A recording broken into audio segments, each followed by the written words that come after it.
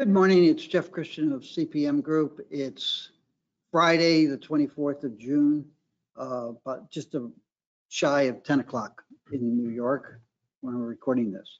What I want to talk about today is really the macroeconomic environment, inflation, interest rates, recession, and the implication that the economic environment has for gold and silver. The markets have been very volatile. We had the Fed raise the Fed funds rate by 75 bips. You had not just gold and silver, but all markets react very strongly, both in anticipation of that and then afterward. You saw increased volatility across markets. Oil prices are off something like $16 from where they were prior to the increase already. You're seeing a tremendous amount of anxiety and concern about the state of the world. And what we're finding is very superficial conversations about the economic environment in the broader mainstream media and also in the precious metals areas. So, and it's understandable. I mean, these are complicated issues and they don't lend themselves to simplistic headlines. But the broader media and the gold and silver conversations that we see are designed for short-term headlines. So you have to worry about that and you have to put it into perspective. I guess that's a warning that this may run a little bit longer than some of our other videos because we like to be thorough. We understand that people have an attention of 12 to 18 minutes at the most. We like to be brief and succinct, but these are complex issues and they deserve your attention. So talk about gold and silver. As I said, we've seen the other markets as well as gold and silver very rough. Gold and silver prices have come down. People are wondering what that means because they thought that we were seeing high inflation. People are assuming that the higher interest rates will have a negative impact on demand for gold and silver, which obviously they are because prices have come off. And there is a lot of anxiety and fear, and the fear mongers are taking advantage of it. So I think you need to do that. And then we're going to talk about interest rates and put the interest rate hike in perspective. Interest rates and recessions, the relationship there. What causes recessions? Because it's really capacity constraints and inflation that are primarily causing inflation. But you see a lot of people saying stuff like the Fed has caused every recession ever. Not exactly true. That's like saying that the Fed's interest rate increases cause recessions is like saying that your aspirin that you're taking to fight a fever is causing the fever. The Fed reacts to the real economy, not to the stock market the way some people seem to think, but to the real economy. And they look at capacity constraints and inflation. So if you want to know where we are economically, you don't necessarily look at those interest rates. You look at capacity, supply and demand of goods and services, and inflation conditions. And that's what we're going to talk about. We're going to run through some aspects of the economy so that you can understand why the Fed says, hey, there's still a lot of capacity. There's still a lot of rope in this economy that we probably are not imminently in a recession already or imminently, but rather that, yes, there is a recession coming at some point in the next 3 or 4 or 5 years, and no one knows when it's going to come or how big it's going to be or how deep it's going to be or how long it's going to last or what's going to precipitate it. But let's have a realistic view. Current economic capacity conditions. Then I'll talk a little bit about gold and silver, our expectations for the next few months, and then I have some housekeeping notes, which are always good to stay around and listen to. So yes, gold and silver prices came down. They came down hard in anticipation of the interest rate increase and in anticipation of a more severe anti-inflationary stance on the part of the Fed and other central banks such as the ECB and the Bank of England. You're seeing that. These prices go through June 21st, so they're a few days out of date. Silver has now dropped below $21, and it's trading in that $20, $21 range. Gold is trading around 1826. And as I said, I'll try to come back to our views about this as we go. Amanda Gorman, the youth poet laureate who read a great poem at Biden's inauguration in 2020, had an editorial in the New York Times. And she said, or she wrote, "Now more than ever, we have every right to be affected, afflicted, and affronted. If you're alive, you're afraid. If you're not afraid, then you're not paying attention." I would use the term anxiety because fear often carries with it an adrenaline surge and emotional waves that cloud one's ability to think rationally. It's very funny because someone to whom I said that said, well, you know, psychologists define fear and anxiety differently than when you studied psychology in the early 1970s, late 1960s. But yeah, I get it. The reality is that fear takes your thoughts back to the amygdala and you react in a defensive way. Anxiety takes your thoughts to the frontal lobes where you can think more rationally about what you ought to be doing. And that's really what we need to do, especially when we're looking at interest rates.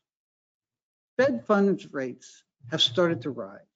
They're up to 1.5, 1.75. You can see here how low that is. You have to go back to the Eisenhower administration to find Fed funds rates that low. And even then, they were only there very briefly in the depths of recessions, the two recessions that we had during the Eisenhower. So Fed fund rates are far too low to really induce a recession at this point. They are rising, and that is problematic. It raises the costs of living, the cost of doing business, the cost of paying federal debt, which is now more than $30 trillion, but that's another story. Concept of anxiety versus fear. When the Fed increased its interest rate 75 bips, you saw all over the place. This is the biggest increase in Fed funds rates since 1994. We're going into a recession. But let's look at 1994. That's over here someplace. We had interest rates, Fed funds rates raised 75 bips. The Fed funds rate over the course of that year, that 75 bips was just a portion of the increases in the Fed funds rates that year. They went from 2.85% at the beginning of 1994 to 4.94% at the end of 1994. They rose, interest rates rose 73% in 1994. And they didn't throw us into a recession. In fact, that was the beginning of a very long period of very strong growth of GDP that lasted 7 years. It led to people who think superficially coining the phrase the new economic paradigm. The Dow Jones was heading to $40,000 within a matter of months. There would be no more inflation. There'd be no more recessions. The tech stock boom went into full swing. It all ended with tears in March of 2001, right? And that recession in 2001 lasted 8 months.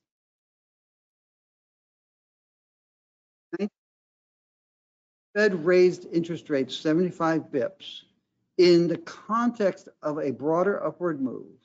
It didn't, they raised them from a much higher level, 2.85 at the start of it. We were starting at 0. We're up to 1.5. We may get up to 2.85 at some point in this cycle of raising interest rates. By the way, people who are telling you that the Fed's going to have to pivot, they're not the Fed. And they probably know a lot less about interest rate markets and money markets than the Fed. I saw somebody on the internet yesterday calling the bozos at the Fed. Well, those bozos know a lot more than he does.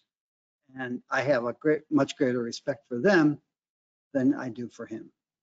But that's beside the point. The reality is that we have a tremendous amount of rope on interest rates, and interest rates don't necessarily cause inflation. Interest rates may contribute to the onset of a recession, but it has to do with capacity constraints and inflation. So again, let's look at inflation. Here we are. We saw last month in May a 1% increase in the inflation rate, month over month, 8.6 on a year-over-year basis on headlines, and the second decline from the peak in March in the core inflation, ex food and energy, right? And again, if you go back to May, we were up to 3% there, 5% on the headline. And if you go back to February of 2021, we were at 1.6%. So we are about 15, 16 months into an inflationary period. This is the increase in inflation rates, percentage changes. It's not hyperinflation, and it's nothing like the 14 years that we had between, say, 1968 and 1982, where inflation was persistently above 5% almost the entire time and got as high as 14%. So we're not into a period of high inflation, and we're probably not headed into a period of persistent high inflation, such as what we saw in the 70s, because so many things have changed economically and financially. That's probably not in the offering.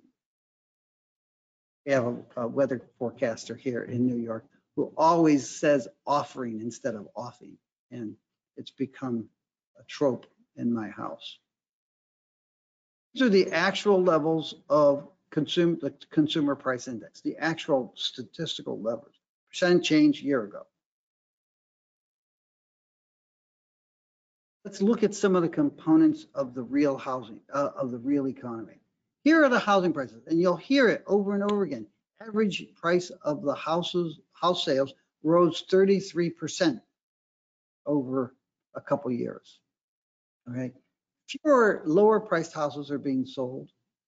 They're down percent. The housing sales are down 12% from recent peaks. Because what happens is, as the housing price goes up, people who are buying and selling $5 million homes continue to buy and sell $5 million homes. They're not suffering. But people who are looking for $100,000, $300,000, $500,000 homes, $1 million homes, $2 million homes, they actually don't buy houses. So what you're seeing is, if you just look at the average price of new home sales, you get a distorted view of a hyperinflationary housing market. We have housing market problems. We have a tremendous mismatch in the housing stock available and with the housing stock that people need. And the demographics of the country have changed, but the housing industry hasn't changed to meet its need. And there are all sorts of other problems that are behind that. So there is a housing problem, but you have to put it into perspective. The high housing prices have led to fewer lower priced houses being sold. Oh, it's economics 101. Let's look at real GDP. This is the actual level of, in billions of dollars, inflation adjusted dollars, of economic output in the United States. You can see the big recession saw a drop in real GDP, real economic output, measured in billions of dollars or any other unit of dollars. We saw a sharp decline when the world locked down in 2020. We saw a sharp recovery starting in early 2001, and then a slower progressive increase, and now it's kind of peaking. Kind of peaking, which is different from falling into a recession. We saw 1 quarter of negative growth in the first quarter of this year in the United States and in some of the other major industrialized countries. See the big decline in 2020, the big increase in 2021. We are basically in line with where we should be. Will we see a quarter of negative growth? Probably not. The data so far in the second quarter ends next week. The data so far suggests that you'll see positive growth in the second quarter and positive growth in the third quarter too.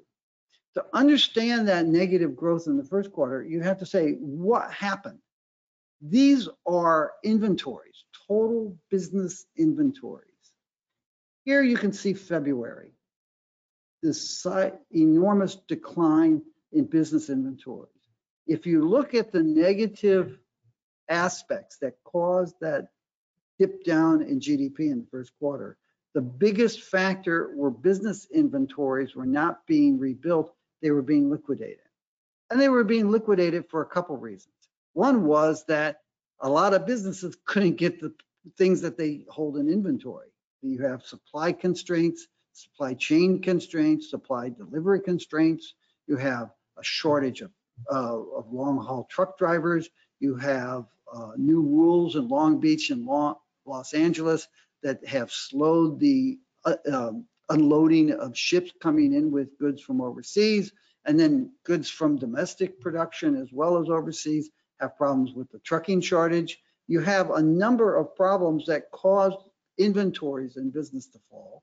In addition to that, you started seeing people moving toward a higher interest rate environment, rising interest rate environment, and concerns about slower growth. So you saw businesses pull back on inventories. They've started to come back up. This data only goes through, I think, April, might be May, so that you're starting to see some increase. But the negative factor that led to that negative GDP figure in the first quarter seems to be absent this time. This is industrial production. And you can see again the big spike down in 2020, the big spike up in 2021. And right now, over the last several months, we have basically been running at a relatively high level of industrial production compared to anything really going back to about 1990. So industrial production is chugging along pretty well. And capacity utilization rates are relatively low. You'll see here, this chart is very interesting, and you can go and find the charts where people show you interest rates versus recessions, and they say, oh my God, high interest rates cause recessions. No, this chart is very similar. High capacity utilization and inflationary pressures cause high interest rates and recessions. The causality is in the real economy because it's real. And here we have seen capacity utilization rise sharply 2021 into 2022 and continue to rise in 2022, but is below that 80% threshold that economists say above 80% you're running into concerns about potential recessionary pressures coming in because of the capacity constraints. And you can see how the capacity utilization rates have peaked at progressively lower levels really for the last 50 some odd years as the industry becomes more efficient. But you can also see that that 80% threshold has been very important all through it. And we're getting close to it, but we still have capacity utilization, capacity to be utilized and to grow. And then these are the business tendency survey of manufacturers. So this is people asking the businesses what their intentions are with capacity utilization. And this is for the United Kingdom. And again, you can see there much more slack, probably exacerbated by Brexit. Things on housekeeping. We had a question about M2 and silver. I'll address it in a second. We had a criticism about CPM's data. And I had said that, we thought that we would have a conversation with Wall Street Silver posted by now. And I'll address that now. I did record a conversation with Wall Street Silver on Monday as planned, but Wall Street Silver has decided not to post it. Let's go to the M2. Somebody asked, good presentation. I think this was last Tuesday's presentation, perhaps the recent 40% increase in M2 in US dollar supply could be addressed as a possible impact on silver prices going forward. Well, here's M2. And I know a lot of people in the silver and gold promotion business have been talking about M2 instead of M1 or MZM, which is probably the right way to look at it. We like to look at M1, M2, and MZM. We put a lot more emphasis on MZM than many other people do because the correlations don't work out so well. But we do think that the broadest money supply, MZM, replaced M3 because M3 just wasn't capturing all of the money that's out there. We think that the broadest measure of money supply, MZM, is probably the better measure to look at on a long-term basis.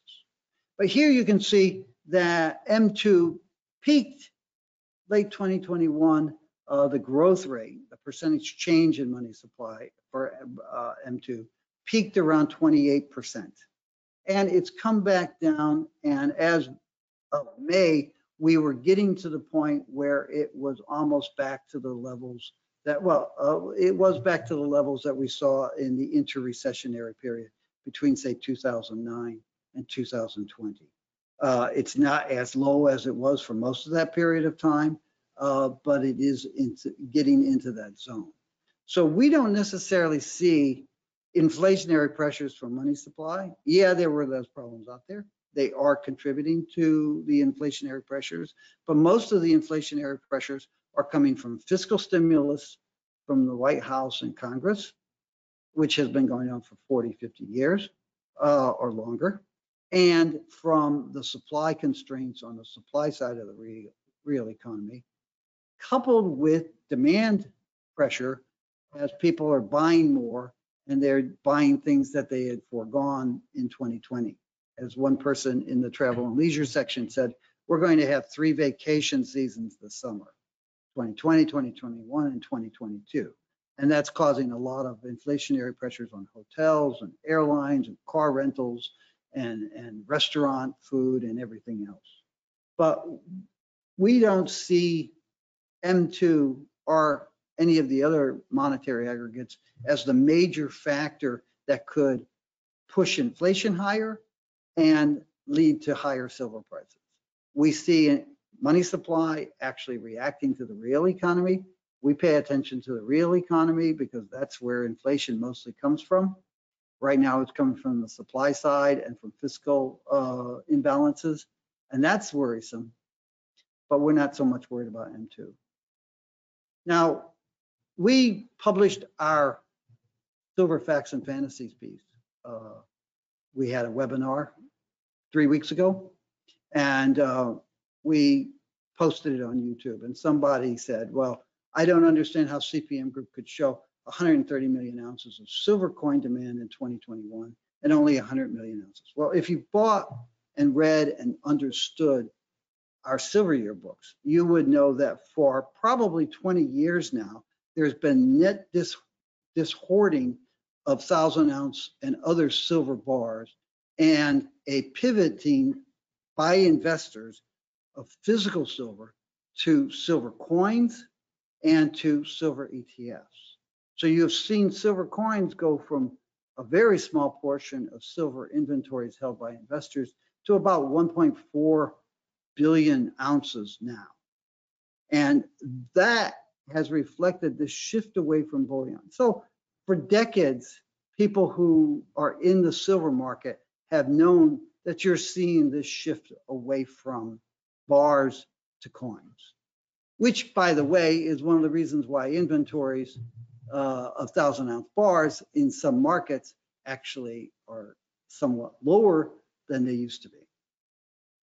So it's nothing surprising that you're seeing coin demand greater than total physical demand.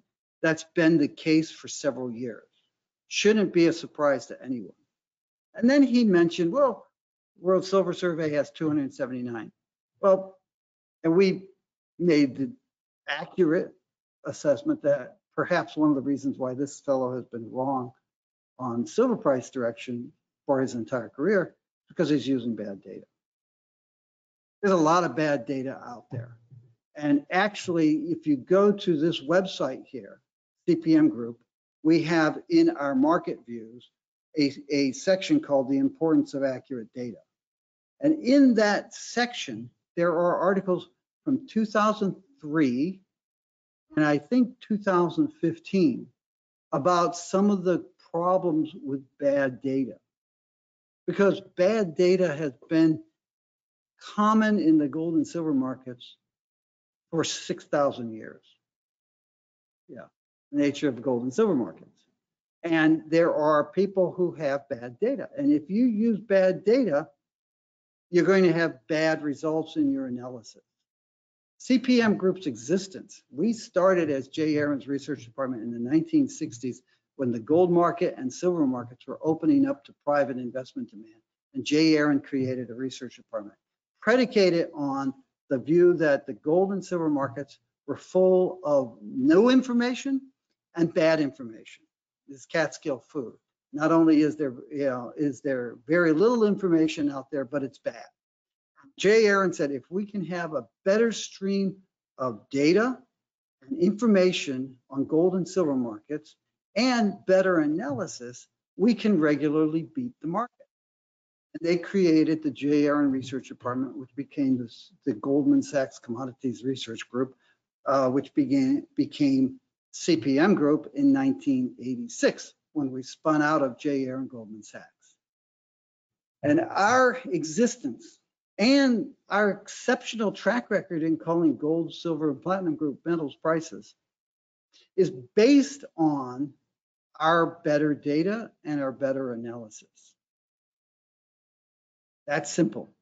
So you can go to our website and you can find articles, and these things that are there, they were published in what was then probably the best commodities magazine in existence in 2003, and a presentation from 2015. These things have been in the public domain for decades.